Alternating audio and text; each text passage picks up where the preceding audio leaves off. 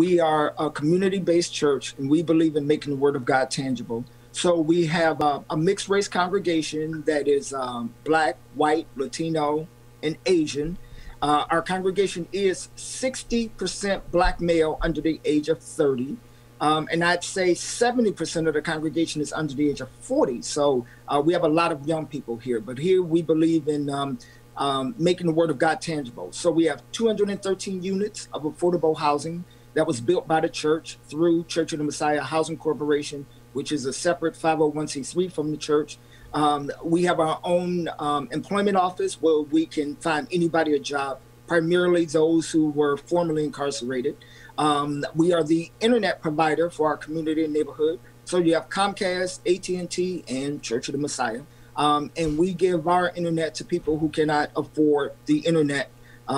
We also have a tea beverage company, which is in 94 stores across the state, including all the Whole Foods. In the state of Michigan, Zingerman Bakehouses, Avalon Bakery. You can even now find it in local gas stations. So the tea beverage company is doing very well. We have a candle company, bow tie company, video production company. We have a clothing line.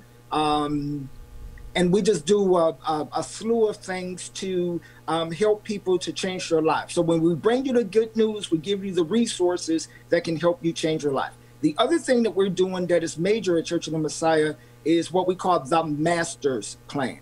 The Master being God, and the plan is to build the kingdom of God on earth, duplicating the work of Church of the Messiah. We're now working with 103 churches in Detroit.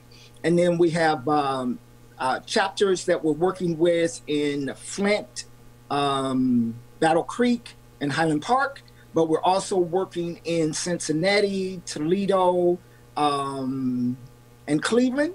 And then we're working in Los Angeles, in San Francisco, Uganda, in Africa, and Malawi, and Latvia in Europe.